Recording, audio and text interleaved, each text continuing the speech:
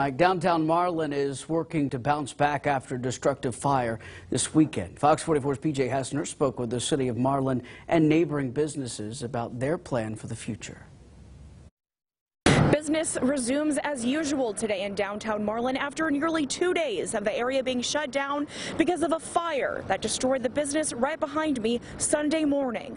Around 8:30 Sunday morning, an off-duty firefighter noticed smoke coming out of the Fluffy Unicorn, a business that sells custom t-shirts. I understand they're really nice people, and it was just real tragedy.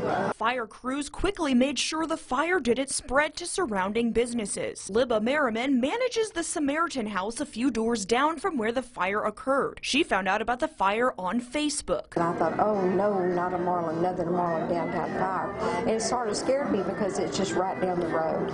She was surprised to find her workplace still standing despite how close the fire was. Everything was fine when I got here. The freezers are working and the lights were on and we were all good. She was nervous for her business because it sits in the fragile historic downtown. These buildings are so old, and just a spark would just probably take it away.